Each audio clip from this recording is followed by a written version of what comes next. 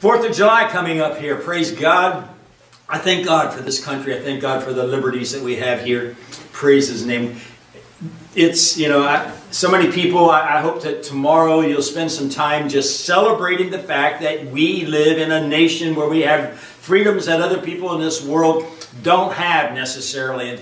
And so that we can just rejoice in the fact that, you know, this is what God is given to us. But this morning I want us to turn to Galatians chapter 5 and starting in verse 13. Galatians 5 verse 13. That's where I want to be. And so if you're there with me, you can move there with me. It says, "For this, I wish, or you were indeed called to be free, brothers and sisters. Don't turn this freedom into an excuse for your corrupt nature to express itself. Rather, to serve each other through love." Okay, that verse right there is what we're talking about. There's other verses that we read are verses that tell us what it's like to live with the nature of our flesh and of the world, and what it's like to live with the nature of the Holy Spirit guiding us. But we have been called into freedom. In the King James it says, you've been called into liberty. And this morning I want to talk to you about those things. You know, here in this country we're about to celebrate our freedoms and our liberties. And if you have not yet done so, I would encourage you to read the Declaration of Independence and the Constitution of the United States. Neither one of those are very long, but both of those indicate to us what it was that our forefathers had in mind when they broke free from the bondage of England as colonies, and then provided for a process of law and a process of government that we now live under. And I say all of that because I want you to understand something, and I think it's very important that we come to this conclusion. Freedom is a concept, it is not a reality. Freedom is a concept, it is not a reality. Now I'm going to explain that in a second. Let's just say you have a horse that's in a corral. It's got these, it cannot get outside the fence of the corral. And you would say, and that horse is constantly looking over the fence and looking out at the pastures out beyond. And it wants to be free. And then one day, the horse gets out of the corral. Somebody leaves the gate open and it goes out running into the pastures. And it thinks, I'm free, and it kicks up its feet and it goes running through the pastures. And then it comes up against a canyon wall. And at that point, as it comes to the canyon wall, it realizes, or if it had the sense, it would realize that its freedom has its limitations. Freedom has its limitations. It was free from the corral, but it is not free to go any place that it wants to go. Because freedom is a concept, it is not a reality. We live here in the United States and we consider ourselves free. But if we read our Constitution and we read the laws, know the laws that are around us, we know that all of our freedoms have limitations to them. All of our freedoms stop when they start infringing upon the freedoms of other people. So, I have, as I was taught as a young person, I have the freedom to wave my arms all around. I can do whatever I want with them. I'm free, hallelujah. But the moment someone else's face comes within the range of where my arm is moving, I lose that freedom. Because if I were to strike another individual, I would be a lawbreaker and my freedom would end. We have laws that direct us in the natural. You know, sometimes we're like the little lamb who is in a pen. And that little lamb is in there bleeding and dying, and it's also wanting to get out and go into the clover fields and eat the clover. It's out there. And sometimes, you know, the lamb is just, all I can think about is I see the clover fields and I want to go to the clover fields. And one day somehow the lamb is able to squeeze between the rails of the fence that's there and gets into the clover field and thinks, I'm free. I can do what I want to do. I have all of this goodness out here around me. Until the mountain lion comes along. And then it longs to be back inside the pen where it was safe. What we consider freedom very often is not freedom at all. Freedom in itself is a state of mind. And the question I have now is, what is it that you want to do or be that you think you cannot do or be within yourself? Here in our country, we have the opportunities to grow, to get educated, to try out new things, to take different types of jobs if it's within, our ability. But once again, our freedom to do those things is limited by, first of all, our abilities, by our education, by the opportunities that are given to us. We can't just go out and do anything. I can't go out today, jump into a 747 and go for, take it for a ride. I don't have the knowledge, nor do I have the ability, nor do I have the opportunity to do those things. So my freedoms have limitations to them. But within Christ, a lot of those limitations dissolve away. We said that we have been called unto liberty. Liberty is the right that is given to us to pursue our freedoms. Sometimes we get the two, as though they were the same thing. Freedom is that state of mind which says, I can do and be what I want to be. Liberty is the right that we're given to go pursue that. So here in this United States of America, we have been given liberties as well as freedoms. Was it Patrick Henry who said, give me liberty or give me death? As he was preparing to fight a war to get away from the tyranny of a government on the other side of the ocean. But even at that, when the Revolutionary War was fought and it was won, then it became necessary to set the boundaries of the freedoms of this nation. And so you have the Constitution, which set up the form of government that we had. And it says that the Congress and the Senate were given the rights to make laws. Now the laws that they make were boundaries. They are the canyon walls and the precipices that stop us from just running wild. They are the fences that are put around that keep us from going beyond our limitations. They're the things which protect us from the wilds of the rest of the world. That keep the Hitlers and Mussolinis out of our country. So they were given the right to make the laws. And those laws protect you in your home, and they protect you on the streets, and they protect you in your place of business. Those laws were set up not to hinder you, but to allow you to live with peace and joy within the limitations of what the law says. That's what Congress and Senate was set properly. And then it was given to the Supreme Court to judge as to whether or not things that were being done, laws that were being passed, and things that people were doing fit within the limitations of the Constitution which had been written. That's why just recently we've had all of this turmoil based upon the First and the Second Amendments of our Constitution. And there's a lot of misunderstanding about these things. When we misunderstand what our freedoms are, we misunderstand what society is all about. There has never been given within the laws of this land the right to destroy any other life. Period. And every life, all men are created equal. Every life is sacred. And it's never been given. So anyone who takes another life is working outside of the laws that are governing our nation. On the other hand, the Constitution says that the government has its own limitations.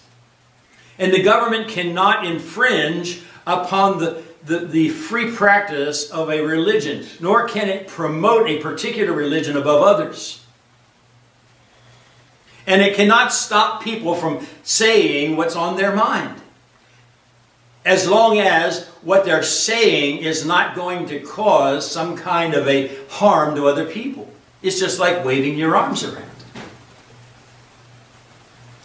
So the laws that this land have been set upon, or have been set for this country, are there for our protection, and there for our peace, and there for our joy.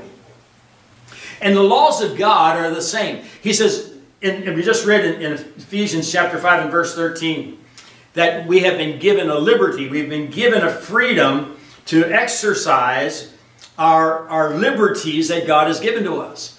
But even those freedoms and those liberties have limitations to them. I do not have the right to make other people believe what I believe. I have the right to tell them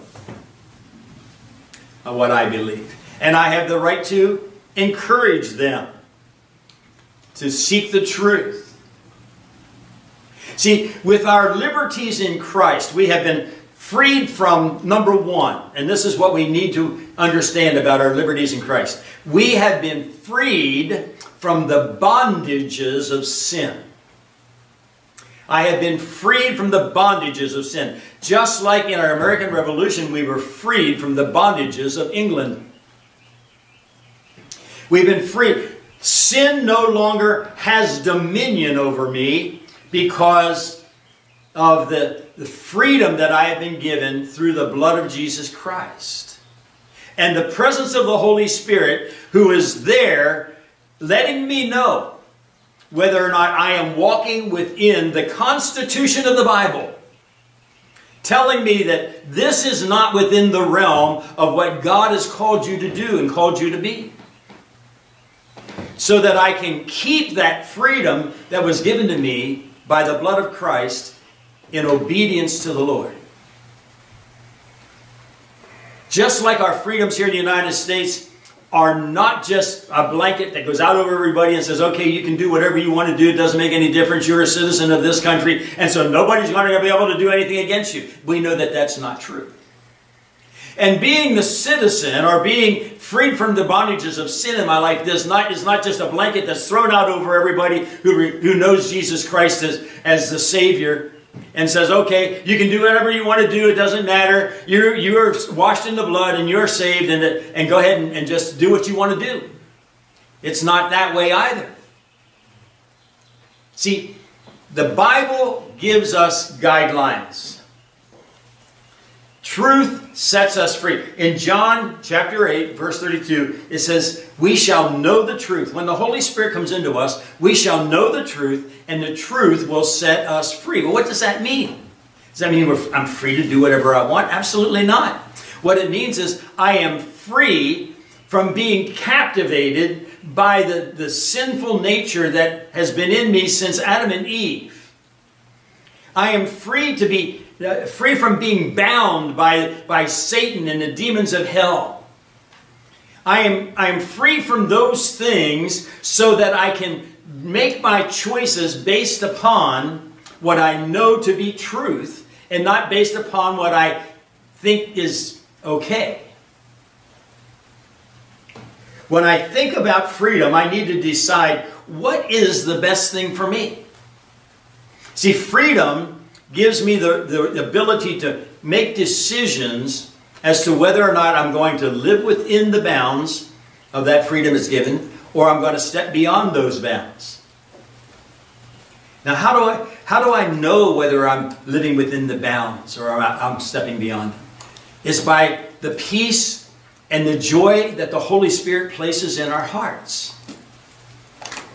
When we have the peace of Jesus Christ, when we recognize the power of His love, when we come to that place in our lives where we're not overcome and not overwhelmed by the things that go on in the world around us, because we know that Jesus is in complete control, and He is watching out for me, and He is protecting me, and it is by His arms, by His power, by His strength, that the enemies of life are kept at bay.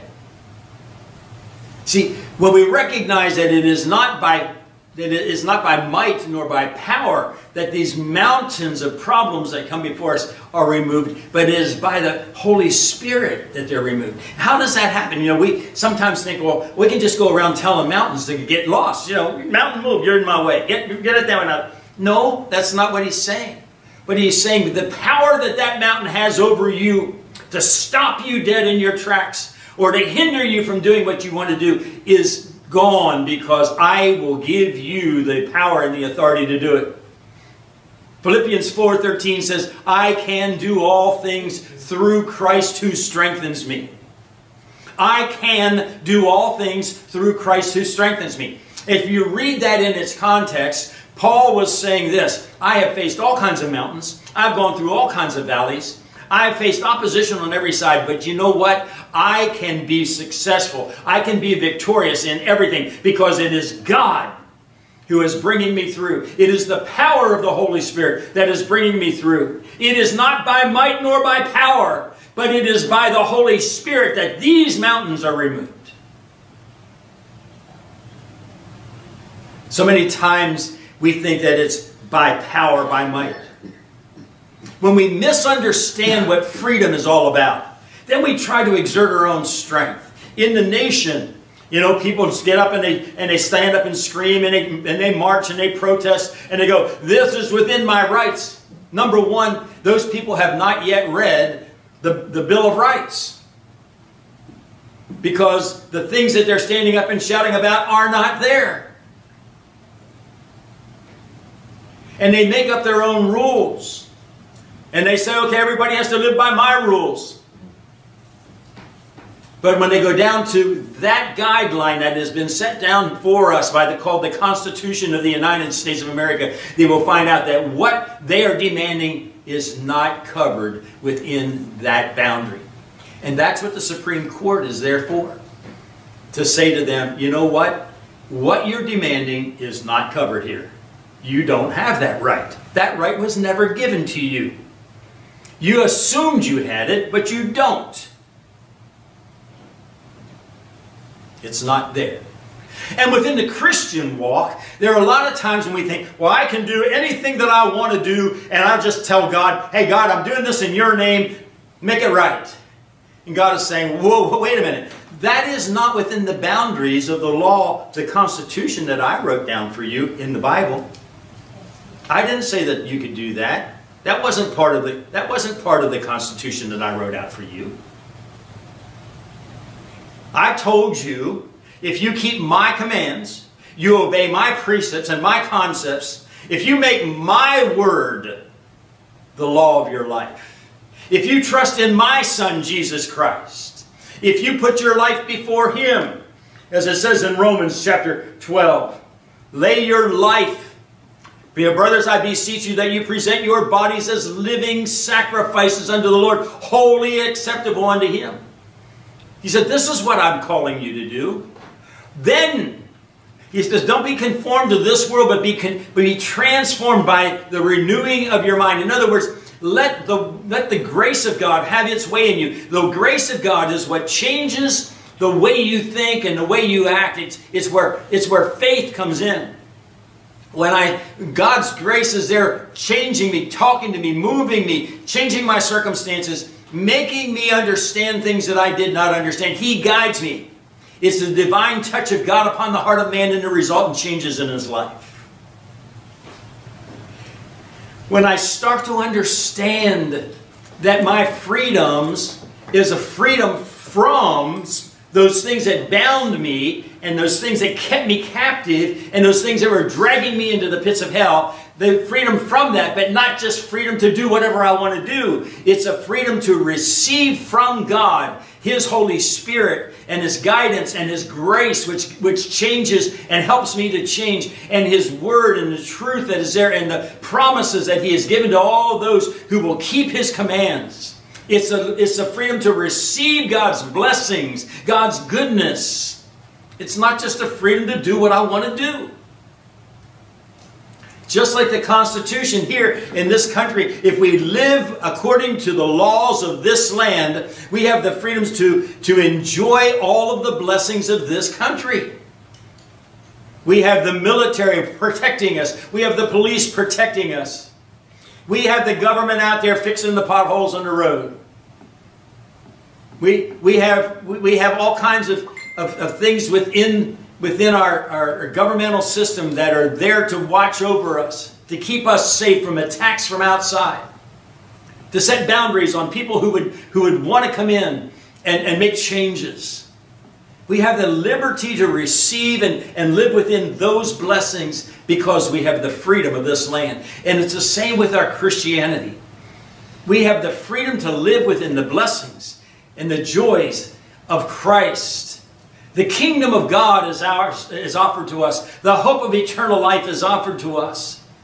That joy that is unspeakable and full of glory is offered to us. That peace that surpasses all understanding. That we're in the midst of a turmoil, a great catastrophe in our life. And the Holy Spirit comes and He says, just be still and let the Lord have His way. It's going to be all right. And the calmness comes over us. And we begin to understand that our God truly does love us. That's our freedoms. That's our freedoms. Let's not get our freedoms mixed up with our wants. Because many times our wants, our desires. Paul said this. He said the things that I really, really want, those things that I think are really important, sometimes he says I just miss them. He said, those things that I know are not good for me, those things that I just don't want to eat, he said, I find myself being drawn into them. He said, how can I get saved from this? He said, oh, I thank God through Jesus Christ. See, when I present my body unto the Lord as a living sacrifice, that's not a lack of freedom. That's an acceptance of freedom. I'm saying to the Lord, here I am, God. I want to know truth, and I want to live in truth, and I want to find the better life. I want to be under your protection. Like the little lamb who's inside the pen and seeing the clover fields out there saying, you know, I see the clover fields out there, they look really good, but you know what? This farmer who comes and he feeds me every day and makes sure that I have clean water every day, he's taking care of me, and I'm much better off here than out there with the wolves.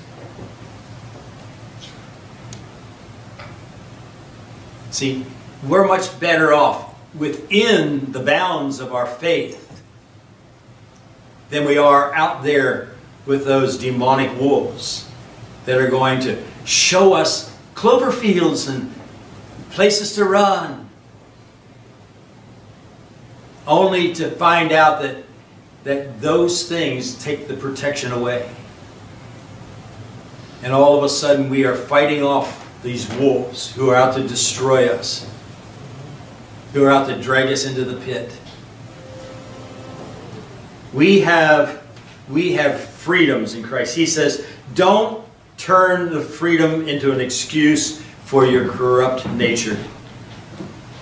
Don't turn the freedom into an excuse for your corrupt nature. Folks, the liberties we have in Christ are not so that I can satisfy all of the lustful desires of my life. There are some people out there that are telling you exactly that that's what it's for. You can have all the money, and you can have all the power, and you can have all the fame, and you can have all of this because that's what God wants for you. Well, unless God told you that that's what He wants for you, it's not what He wants for you. See, the freedom we have in Christ is not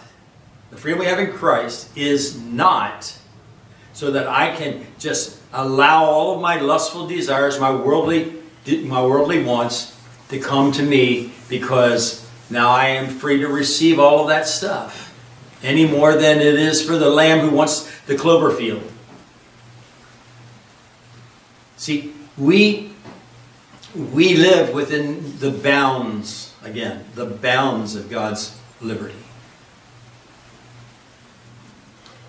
That freedom that I have, he says, don't let it express itself in the excuses for your corrupt nature or don't let the corrupt nature express itself because of liberty. He says, but rather do this. Take the love of God that He's given to you. Take the love that God has given to you. Paul says, I just wish you understood how great the love is that God gave to you. And if you could just understand how much God loves you. He says, I want you to take that love and serve other people with it. What's that mean?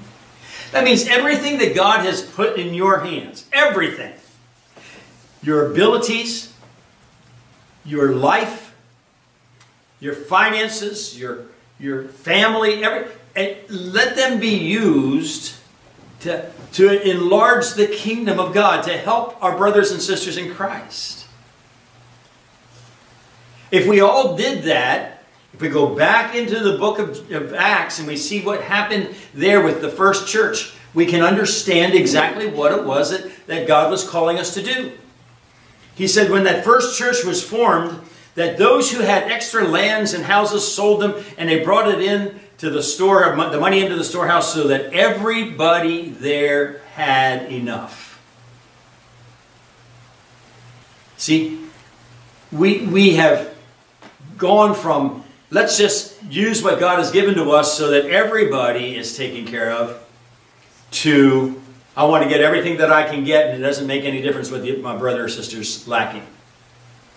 If they don't have it, it's because they don't have faith. I got faith, so I'm going to go out and get it.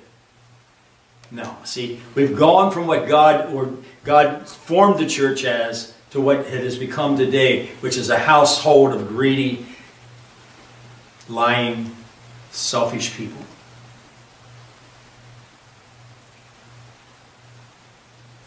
We just need not to use the liberty that God gave us for an occasion of the flesh, but rather by love to serve one another. Jesus said that we are to love one another the way He has loved us. Jesus laid everything aside, put His life on the line, gave up His life for you and for me. He says, now, this is the way I want you to love each other.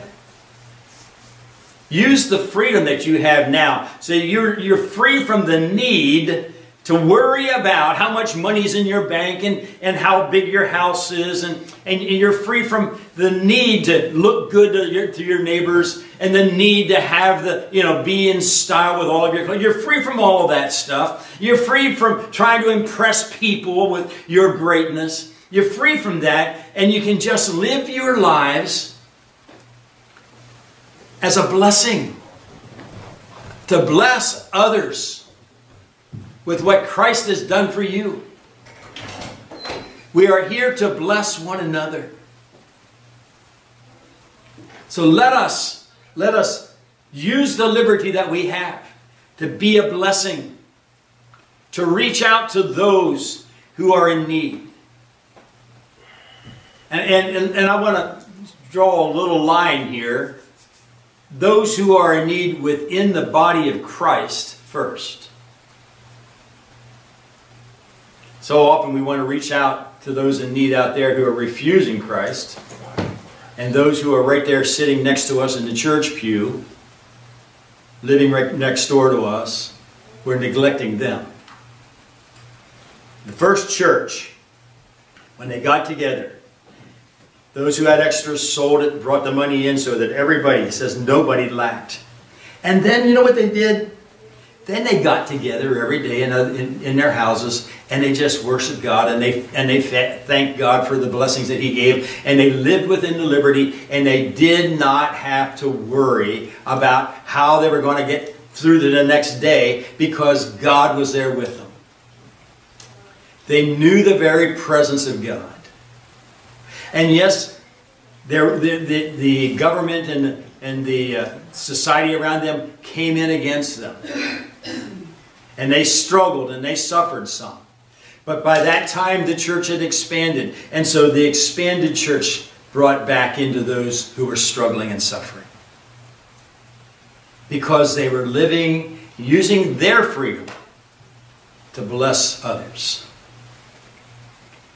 All of us have that liberty. And we need to understand that liberty and freedom have their limits. And it doesn't mean that I can just do whatever I want to do, whenever I want to do it, wherever I want to do it. It doesn't mean that at all. Some people have that false concept of what freedom is. It doesn't work. And when people get the wrong idea of what freedom is, what do we find? We find chaos in the streets. When people get the wrong idea about what freedom is, what do we find? We find a church that is more interested in how much money is coming in and how big the buildings are that they can build and how many TV stations they can be on than they are in making sure that each person there is satisfied with the knowledge of God's love and has the peace of His presence. The purpose of the church was to encourage each other to live their lives for Christ, with the understanding that every good and perfect gift comes from above, that God has given to us everything we need for this life and for godliness, that what we can do anything that God wants us to do because He's strengthening us, and that the weapons of our warfare against what's going on out there in the world are not guns and rockets and airplanes. It's simply the power of the Holy Spirit at work. Can you imagine what it would be like if the entire church, the whole universal body of Christ, were so wrapped up in the power of God and they were so dependent upon the presence of the Holy Spirit that when a war broke out, those people would just gather together and they would pray, and the power of God would put a shield over that area and the enemy would not be able to enter? It happens. It's happened in the Bible. Where the army sat outside of Jerusalem. The people inside were praying. And the armies were ready. They were perfectly capable of attacking and taking over the city. And God worked out the circumstances to destroy that outside army and let Jerusalem go free. Why? Was it because Jerusalem had a great army? Were they shooting rockets from the walls? No. It's because the king and the people had turned to God. Can you imagine if all of the church recognized that our liberty is to put all of our faith and hope in Christ and understand that it is only through Him that the enemies of our faith and the enemies of our lives can be destroyed. That's it. Are you saying, Pastor, that there's no need for armies? I'm not saying that at all. Not at all, because sometimes God just says, go get them, boys. And sometimes He says, sit tight and let me show you what I can do. But we need to be able to understand the difference. We need to be able to hear what God is saying, so that the liberties and the freedoms that we have, we use within the limits that He has given to us. God is good. God loves you. God is going to change things. In the end, God is going to take over. He's going to destroy the wicked. He's going to cleanse the church. He is going to open the windows of heaven and pour out the blessing so much that we can't receive it all. In the end, God is going to bless those who are living within the limits of the freedom that He's given.